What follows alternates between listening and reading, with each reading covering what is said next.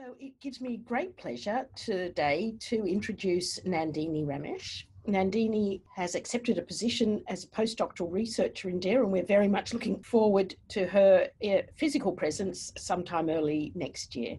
Currently, Nandini is in the Department of Earth and Planetary Sciences at UC Berkeley, and her research focuses on decadal climate variability and the role of ocean in climate in the tropics, which is very relevant, of course, for Australia.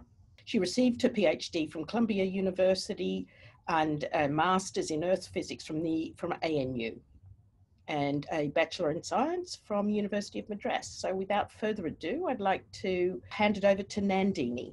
If everybody could write, if you have questions, could you put them in the chat, and then we'll field questions at the end of Nandini's talk. All right, thanks for having me. I'm currently based at UC Berkeley, but we'll be moving over to join DARE in January. And the work I'm going to present today was partly done here as part of my postdoc and partly done at Columbia University where I got my PhD. It was funded variously by NASA and the US NSF and the US Department of Energy.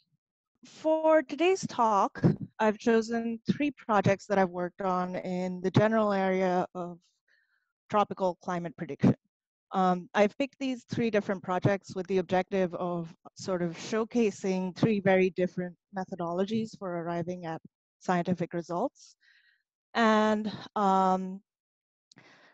in doing that, I will probably just give you an overview of that's focused on the methodologies rather than giving you the actual implications of the results in great detail. But if you are interested in any of these results, I'm more than happy to talk about it. So I will be happy to take questions on that at the end. So the tropics are a really interesting place. For societal reasons, they're interesting because many people live there, over 2 billion. This is a map of the Earth's population density with darker colors showing the more densely populated locations. And if you look at the tropical belt, there's really a lot of very densely populated places here. So the climate of the tropics obviously affects all of them, but it also affects the rest of us outside the tropics because what happens in the tropics doesn't stay in the tropics. The climate of the tropics produces phenomena that have propagating effects, ending up all the way out over Europe or Alaska, and has even shown effects on things like Antarctic sea ice melt. From a more fundamental science point of view, the tropics are interesting as a fluid dynamical setting. One of the unique things about it is that it has a low Coriolis parameter, meaning that the effects of the Earth's rotation are small but present. And that sort of changes the set of assumptions we need to make about the fluid dynamics of the region. The ocean in this area is highly stratified. And what I mean by that is what you see here in this picture. That is, the upper ocean is quite warm and the lower ocean is quite cool. And the gradient between those is very sharp. What this results in is 2 layers of fluid of different densities, because the warmer fluid is less dense, behaving almost as if they are not coupled to each other. They're just sitting on top of each other. And that's a pretty unusual fluid dynamical setting. The third unusual thing about the tropics is that the atmosphere is really warm and holds a lot of moisture. And this intensifies the convective activity in the tropics and allows for the sort of torrential downpours associated with monsoons, or the massive wind speeds and rotational motion associated with tropical cyclones. An important tool that we use in studying climate in general is climate models or general circulation models.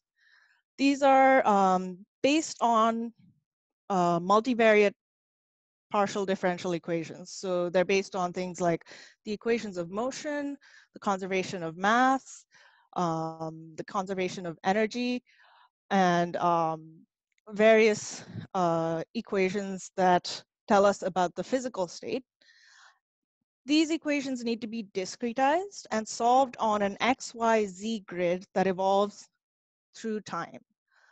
This is a pretty computationally intensive activity, and there are many research groups all over the world that develop and maintain these climate models for other people to use. They're used by the UN IPCC in order to simulate what will happen under climate change. That's where we get our projections of what a 2-degree warmer world would look like, for example. But they're also used in order to test hypotheses that we might have about the way the Earth system works. So you can test some pretty crazy things using these simulations. For example, you could smooth out the whole planet and see what happens to the climate if there are no mountains. Or if you change the shape of the continents, what would that do to ocean circulation? So these are a very useful tool. So before I tell you about the tropical climate in particular, I have to address the elephant in the room, which is El Nino-Southern Oscillation. It's the single biggest climate signal that comes out of the tropics and arguably on the planet, and results in these El Nino events and La Nina events, which I'm sure everyone has already heard a little bit about. So the baseline for these is the normal state of the tropical Pacific. So what you see here is a map with the Americas over on this side and a very distorted Australia on this side, with the surface temperatures of the ocean shown in the colors here. So over here, by the western end of the Pacific, you have very warm temperatures, and that warms the air above it and drives convection above that region.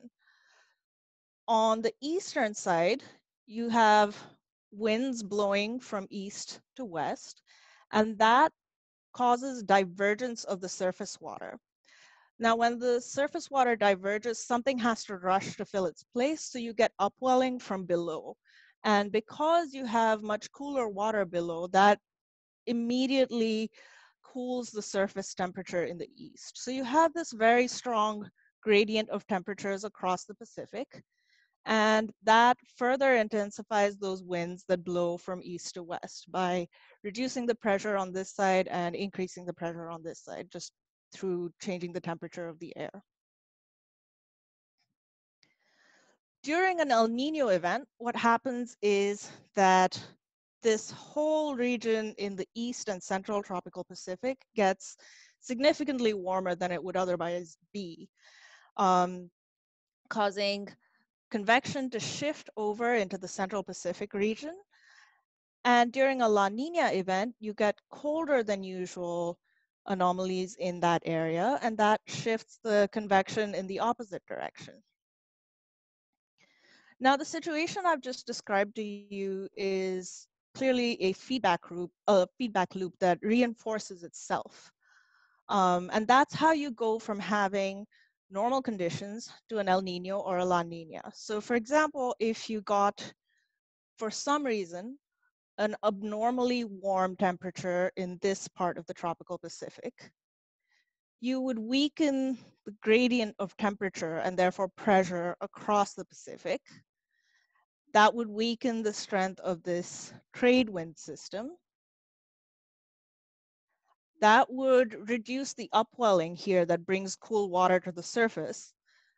And that would further reinforce your warm anomaly. So that's how you get from here to here by pushing the feedback in this direction.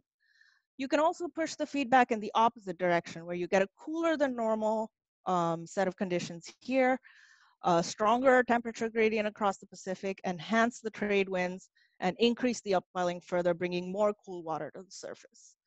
So this is a pretty unstable, nonlinear system, which makes it really fascinating, and is quite central to the Earth's climate. We get these oscillations between these states on a timescale of about 2 to 7 years, And the really anomalous parts of those conditions last about 2 to 4 seasons, depending. Now, the main way in which El Niños and La Niñas have effects on the rest of the world is by shifting that center of convection. That then sets off a set of waves in the upper atmosphere, which perturbs the climate in various parts of the world. So on the left here, you can see just for one season of the year, what happens if you have an El Nino event, and on the right, what happens if you have a La Nina event. And the effects go out as far as Alaska or Southern Africa, and there's really no escaping an El Nino event. Fortunately for us, we're quite good at forecasting this now. It's been an effort that's lasted us several decades. And we're able to now forecast it a couple of seasons in advance. What I'm showing you here is the most recent prediction from the IRI, which is an organization at Columbia University, which issues these forecasts. And what they show here is the model state where they have they've initialized the model using the observed state of the ocean and atmosphere. And these are various models from around the world which have projected what they expect to happen. The lines with the circles are not the GCMs based on PDEs that I told you about, but instead they are statistical models, which also make pretty similar predictions of what's going to happen. So all of these are predicting that the sea surface temperature anomaly is going to be negative in the East Pacific, meaning that we're going into a La Nina, and that does seem to indeed be what's happening right now in the world. On longer time scales, we also have an oscillation between low variance cool states in that part of the world and high variance warm states that last for about 30 years each. We don't really have a good sense of why this happens. And we know that it has similar impacts to El Nino and La Nina events, and it has been measured in different ways. But some people argue that this is just noise, and it's just because sometimes you occasionally have a decade with more La Ninas. But some people have put pretty detailed hypotheses forward for physical mechanisms that can generate variability on this time scale. But right now, the answer is that we don't really know why this happens. So for the first project that I'm going to tell you about, I'm going to address a phenomenon that happens sort of at the intermediate timescale between the El Nino and La Nina event timescale and the decadal timescale. So an example of the kind of event I'm interested in here is shown in this map. What I've got on the ocean shows a cool anomaly in the tropical Pacific. These are temperatures. And on the land, I'm showing you precipitation. So this was the 1930s, which was the Great Depression and the Dust Bowl drought in the US. That's what you see here in the Midwestern US. And many other parts of the world were suffering from protracted droughts at the same time. So obviously Australia was going through a lot, and there's several parts of South America that were affected, Southern India, East Africa, and this had major consequences for all these places. So I'm showing you on the right a few instances of this that have happened in the historical record identified in this paper, which all caused events that were large enough that they were recorded in history as being catastrophic in some way. So in order to study this particular type of event, we used two types of climate models. The first is a GCM, which is one of the standard GCMs used by the IPCC and so on. we were able to get a simulation of 4,000 years from that model from the people at Princeton that developed it. And the second model that we use is the Zebyak-Kane model, which is a much simpler model that's designed to only simulate the tropical Pacific region. It's, even though it's quite simplified, it's been effectively used in predicting El Nino and La Nina events in the past and has been one of the first models to successfully do that. And the nice thing about it is that it's extremely computationally light because it's not simulating the whole global ocean. So I was able to run it for a simulation of 100,000 years in just a matter of 2 days on a desktop computer. So we have a great deal of data from that as well.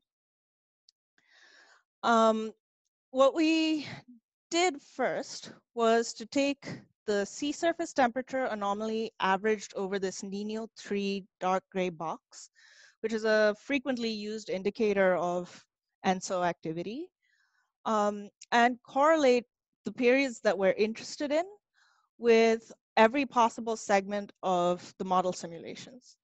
So here, the black line in these graphs shows the observed anomaly in these periods. So we had one that started in 1870, 1890, 1932, and 1948. And the blue line shows the best analog that we were able to find in the model. And the analog is measured by just what was the highest correlation coefficient we were able to get for any signal, sorry, for any segment in this model. And we did a similar thing for the Zebyak-Kane model. So here the green line shows an example from each of those events. We found that the Zebyak-Kane model, despite its decreased complexity, was able to capture it at least as well as the more computationally intensive model. So we stuck with the Zebyak-Kane model to be able to get just a larger sample size to work with. So the question that we wanted to ask was, are these states predictable in advance? What I mean by that is, if they are predictable, then there must be enough information at the beginning of that state to tell me that the state is about to persist for 7 years or so. Whereas if it's driven entirely by stochastic processes or random noise, I won't have that information at the beginning of the state. So in order to test whether or not that's the case, we took our 4 events, and for each one, we picked the top 20 analogs from the model based on their correlation coefficient. And we ran an ensemble of 100 perturbed runs for each. So we got a total of 8,000 runs of the Zebyak-Kane model. What we did for these ensembles was to initiate the experiment 6 months before the start of a cool event. And at that model state 6 months ahead, we added a small perturbation at each grid point to the sea surface temperature. So this was a randomly sampled value with a range of minus sigma over 5 to plus sigma over 5, where sigma was the standard deviation of the sea surface temperature. So the idea here is to capture something randomized that is of a small enough magnitude that it could be either measurement error or weather noise. And if the system is really so sensitive to feedbacks, you can imagine like a butterfly effect, then we should expect the ensemble members to all diverge rapidly and give us pretty poor predictions of the future. But if these perturbations don't do that, then maybe there's some hope for predicting this phenomenon. So these are some of our results. What's shown in the graph here is the root mean squared error over the course of our ensemble run.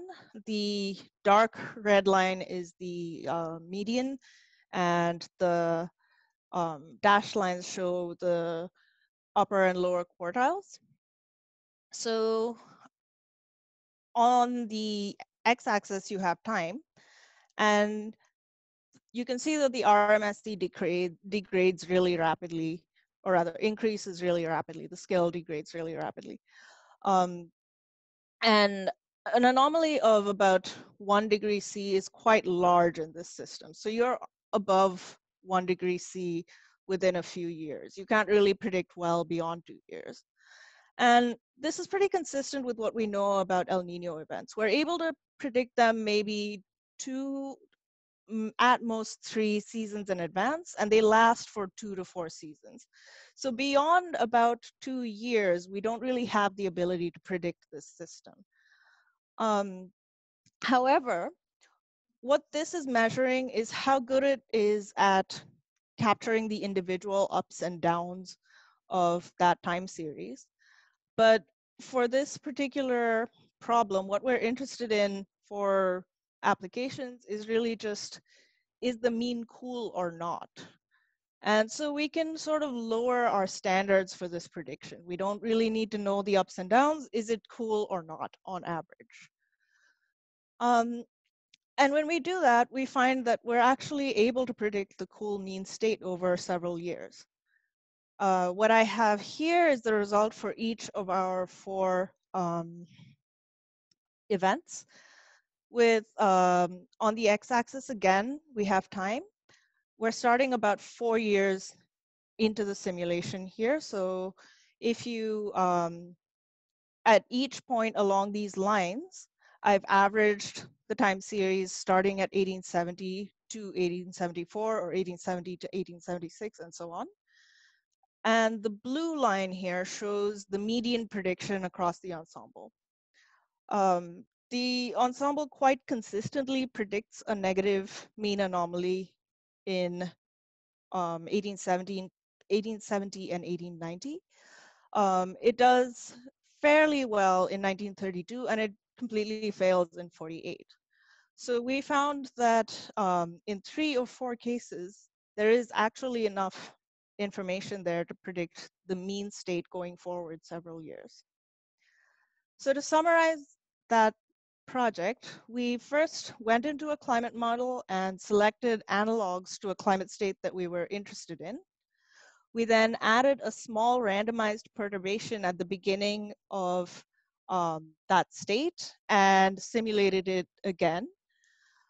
Even with the perturbation added, we were able to predict a long-term statistic about the model state, even though we were not able to predict the exact trajectory. The next project that I'd like to tell you a bit about is more to do with the longer time scale, but relies on some of these results. And before I get into it, I'd like to give you a little background on chaotic systems and how we like to think about them. So what I've got here in this picture is the Lorentz attractor. That's the attractor of the Lorentz system, which many of you may be familiar with. It's the first chaotic system that was seriously studied. It has 3 variables, x, y, and z. And what's plotted here is the evolution of x, y, and z in the system through time. This shape that you get by doing that is the attractor, and it encompasses all the possible states that the system can take. One nice thing that you can learn from looking at the attractor is when you have very separate regimes of behavior. So for example, here you have 2 different lobes, and in one, X and Z are positively correlated and the other X and Z are negatively correlated, which is not something you can get from, for example, a PDF or scatter plot. Another thing that the attractor is really useful for is to figure out whether or not you're in a predictable state. So if you are in the middle of the attractor here, if you're on one of these trajectories and there's a very small perturbation or you measure your location a little inaccurately, you could either go off into the left lobe or into the right lobe. It's not very easy to predict that. If you're up here in this lobe, it's much easier to predict where you're going to go because all the trajectories in that part of the tractor go in the same direction. So I can say, well, in the next time step, I can be pretty confident that I will go the same way that my neighbors are going. Now, the problem in figuring out how to make the attractor for the system we're interested in here is that we don't know the physics. We don't understand why this decadal oscillation shows up. And it's not easy to figure out which variables are most relevant to it. If you think about the model state, it's a very high dimensional thing. So there's, at each grid point, there's a temperature, there's a velocity, there's a humidity, um, all of these things at different levels. So that's a very high dimensional variable, but it's highly redundant because all of these things are very far from independent. They're closely coupled. So we need to figure out how to pull out just the relevant ones for us. In our field, it's quite common to use things like EOFs or self-organizing maps in order to pull out modes of variability. But the thing with those is that they don't actually preserve your predictability characteristics. They just preserve the best covariance matrix that you can get. So instead, we use an approach that's specifically designed for chaotic systems based on work by George Tsujihara at UC San Diego. This method applies Dawkins' embedding theorem, which states that for a given attractor, there exists a shadow manifold which can be reconstructed by just using the information in a single time series from your coupled system. And this shadow manifold should preserve the topology of your original attractor. Instead of having X, Y, and Z as the axes in your space, what you do in a shadow manifold is you have one of these variables, here they're showing Y, lagged against itself. So you can see the axes are Y of t minus tau, Y of t minus 2 tau, and for whatever number of dimensions your system has, you can go up to n minus 1 tau. So this is very nice, but we don't yet know what n and tau are for our system. So we use the simplex projection method that was developed for this. The first thing we need to do is select an index. So again, we're going to use this, the average sea surface temperature anomaly in this box. We then make a version of the shadow manifold using n dimensions and a lag of tau months for every possible n tau pair within a reasonable range. And the next step is to use the nearest neighbors of some randomly chosen points in order to assess predictability.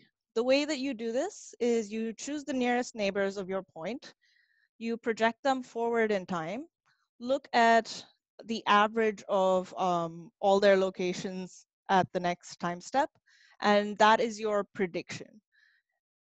You score your prediction based on how well, how close that is to where your point actually goes.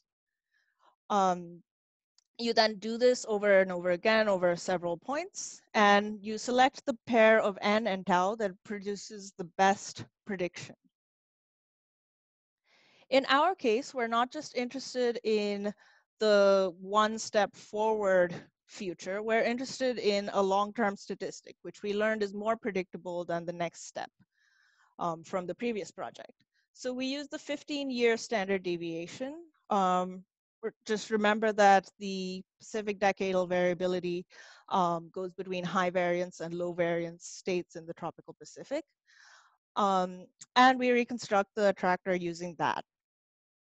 So I'm going to show you an animation of what we got by doing that for the Zebyak-Kane model. And this is the system evolving through time. It's three-dimensional. we found that the optimal lag was 6 months. So you can see the axes here are 0, 6 months, and 12 months. And the system traces out these loops or orbits in the state space. So it makes this large orbit and then switches to a smaller orbit, and it's going to switch back to the large orbit again. Now you can think of these orbits as being related to the standard deviation of the series. Just think of how far they are from the center being similar to how much they deviate from the mean. So to verify that there really are two regimes, there really are two orbits in this very long time series, I'm showing you here the histogram of 15-year standard deviations over every 15-year segment of my 100,000-year time series. And you get a very clear separation of two peaks. You can also do this with the mean, but your peaks don't separate as well. So the real thing that seems to be setting apart the two regimes is the standard deviation. We also found that the system switches between these high and low standard deviation states approximately every 30 years. And that matches very well with what we've seen in the observations of this phenomenon. That is approximately the time scale we should expect. So now that we have this shadow manifold, we can use it to learn things about the predictability of the system. The way we do this is to divide the space into cubes, basically on a grid of 0.1 degrees C. And for each grid box, we assess the trajectories that go through it and take a majority vote of which ones go into the low standard deviation state and which ones go into a high standard deviation state. So in this example, there's 2 versus 1. So I'm getting a negative prediction with a confidence of 66.67%. And we did this for every cube in the space. And here I have highlighted for you just the ones that had 85% or more confidence in their predictions. The blue ones predict a low variance or cool state, and the yellow ones predict a high variance or a warm state.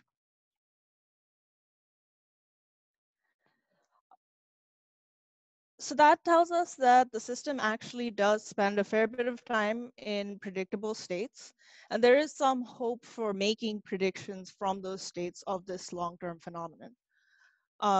Just as a sanity check, I'm showing you on the left that, or let me back up. In that cluster, we have the time indices of the time series that occur during these highly predictable states, right? So we go into the model state and look at the maps of what is happening in the physical variables in the model during that time. So on the left here, what I'm showing you is the standard deviation at each spatial point averaged over this blue cluster, divided by the standard deviation over the full 100,000-year time series. Now, if my attractor reconstruction has worked and I'm actually characterizing a specific physical state with specific characteristics, this standard deviation ratio should be quite low. It should be less than 1. And we find that that is the case. In most places, it is less than 0.3. On the right, I'm showing you what the average state looks like. So here you can see there's a cool anomaly in the eastern tropical Pacific, a very slight cool anomaly. When we look at the thermocline depth, it's deeper on the western side of the Pacific, and there's a specific pattern of wind speeds that's associated with this particular state. So to summarize what we did here, we reconstructed the shadow manifold of the climate model that we used. That allowed us to identify 2 regimes of behavior that correspond to interdecadal variability that we're interested in. We located the states from which predictions of that phenomenon can reliably be made.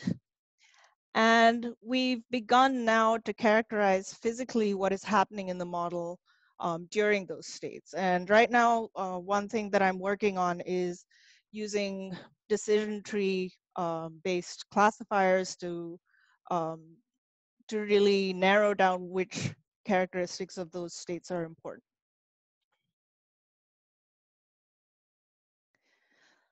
Now, moving on to my third project, it's on a little bit of a different topic, which is rainfall, which we haven't talked about yet.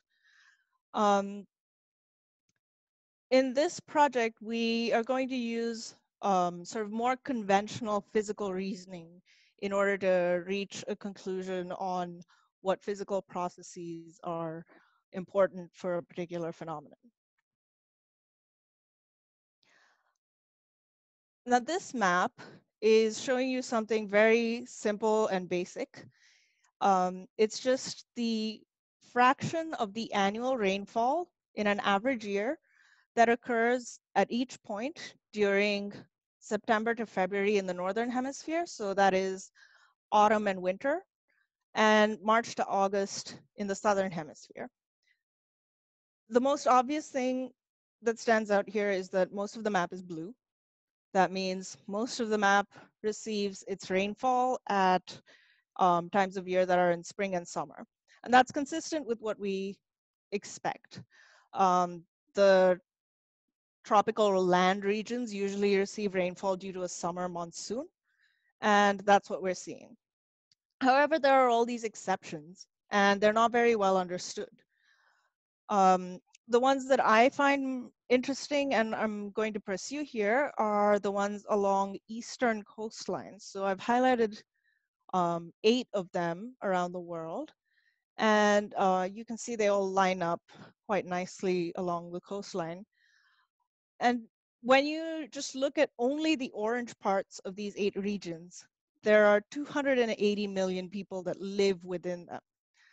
So the people here are really quite underserved in terms of both our ability to forecast their weather and our ability to say what's going to happen under climate change to these places. Now, one thing that all these places have in common is that the rainfall peaks in autumn. So the upper panel here shows what's the average seasonal cycle in the Northern Hemisphere, and the lower shows that in the Southern Hemisphere. So all of them in the Northern Hemisphere peak between October and December, so late autumn, early winter, and similarly in the Southern Hemisphere, it's in March or April. So our first hypothesis for why we get this type of rainfall was that it's orographic. Just as a quick primer, here's a little diagram of what orographic rainfall is. As the winds come in towards a mountain range, they carry moisture, but they're forced to rise, meaning that the air is forced to cool, and that causes condensation and cloud formation and rainfall on the windward side of the mountain. And as the air loses its moisture and passes over the mountain, it then becomes very dry and you don't get rainfall on the other side. And this is relevant to our regions because during the seasons of rainfall, so October to December in the Northern Hemisphere, April to June in the Southern Hemisphere, the winds are coming from the east onto the coast. And many of these places line up with mountain ranges. So we thought this is a good hypothesis for why rainfall occurs in these places at this time of year. We used a simple scaling in order to assess that hypothesis. Here, the things that go into the scaling are the density of the surface air, the humidity of the air, and the projection of the wind vector onto the direction of the slope of the land. Now, what we found when we did this for every month of the year was that it predicts some amount of rainfall, but it doesn't predict a peak in autumn, which is the really unusual thing that we were trying to explain. The timing of the peak was quite off in many of these places when we just used this scaling. So something else has to be going on. In order to assess that, we used what's called a moisture budget. And for those of you that are earth scientists, budgets are obviously very familiar to you. But basically what we're doing here is assessing what comes in and what goes out of a column of air. In the tropical atmosphere, the water vapor isn't really retained for long time scales, like a month. So we can assume what goes in has to go out. In this diagram, what I'm showing you is the various terms in this equation. So the precipitation has to go out. The evaporation is bringing water vapor in. So that's on your left-hand side. Those are the vertical terms. And for a column of air over your region, the vertical integral of the moisture flux, which is the velocity coming in times the amount of moisture that's contained into it, tells you whether you're getting a net gain or loss of moisture. I should also point out that we use pressure coordinates here. So P equals 0 is at the top, and P equals PS is the surface pressure, which is usually around 1,000 hectopascals. So using some vector calculus identities and algebra, you can rearrange that equation to get this. And let's not focus on the constants or the integrals there, but just what these physically mean. The first of these terms represents convergence. That's what this div u is doing here. And what you can get out of looking at that term is whether or not the wind field is converging or diverging moisture into your region. The second term is the advection term, which tells you whether a wind field is bringing wetter air from somewhere else, or whether you're downstream of a drier area and you're getting dry air from somewhere else. The third term is a residual surface term that comes from that vertical integration in pressure coordinates. And it's very closely related to the orography because it has to do with the flow along the surface. So for each of our 8 regions, we broke down the moisture budget into these terms. And on the x-axis here, you have the seasons, the months. So that's January, February, and so on. And the blue line shows P minus E, or or what's known as the VIMC. And we found that evaporation doesn't really change over the course of the year. So by predicting the VIMC, you're really predicting the rainfall. In all of these places, we found that the peak VIMC occurs with the peak convergence. So convergence really seems to be the driving factor here. That means that the dominant term is that div u that we saw in the previous equation. And because we have to conserve mass in the atmosphere, when we have convergent moist air, it has to go in the vertical. So that means that you're convecting. And we found that when we looked at vertical mass flux in these regions, that was consistent. So what I'm showing you here, again, we have time on the x-axis, but this time we have pressure coordinates on the y-axis. So the surface is at about 1,000 hectopascals. The top of the atmosphere is at 0. The warm colors show where the mass flux is upward, meaning that you have ascent, and that drives a lot of convection. And the blue colors show downward mass flux, and that's usually associated with drying in the atmosphere. So we were able to confirm then that convection was what was important for the rainfall in autumn at these places. And we can then go from there and think about the factors that make a location favorable for convection. So that can have That can be influenced by the surface temperatures or surface moisture. It can also be influenced by large-scale factors that set the atmospheric stability. So to summarize what we did there, we identified a pattern of rainfall we were interested in that hasn't been studied before. We used a simple scaling, which ruled out orographic effects as the leading order term. We then used a moisture budget to show which variables must be relevant to this rainfall. And currently, I'm now working on predicting the amount and timing of rainfall in these regions under climate change. So looking at how those factors that we identified as important are going to change in the future.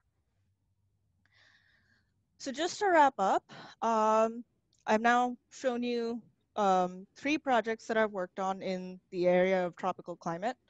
In the first one, we used a perturbed ensemble of climate model simulations, which let us assess the predictability of a long-term statistic.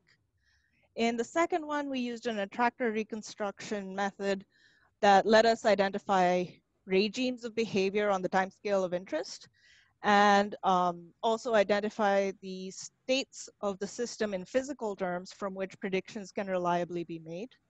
And in the third project, we used a discretized set of partial differential equations based on our physical reasoning in order to deduce which processes were most important for the rainfall that we were interested in. So with that, I'd be happy to take questions. Thanks again for having me.